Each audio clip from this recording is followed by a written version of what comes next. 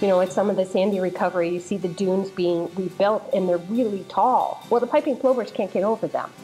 And so it creates a lot of stress, you know, and the reproduction rates are down, and so therefore, you know, obviously survival is an issue. We are kicking off the Festival of Writers, which is the weekend celebration here in Rensselaerville, and tonight we're going to see a screening of Winged Migration, which is a very moving film about the migration of birds on all continents. It was shot over 4 years.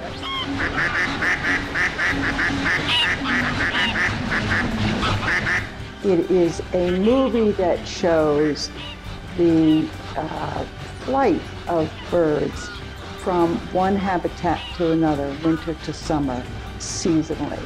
And it was shot with very few words, but with an airplane behind the birds and microphones and photography equipment on the birds, so that you are actually looking at the birds as they are looking at their habitats.